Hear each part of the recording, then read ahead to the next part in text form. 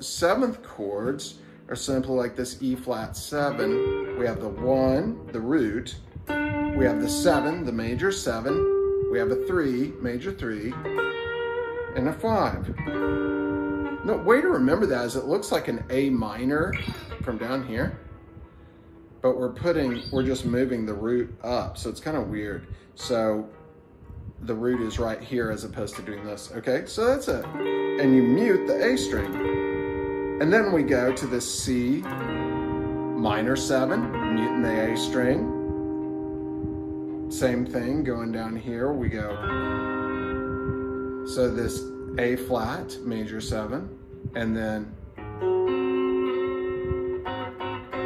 to A7, A dominant 7. So memorizing those shapes on the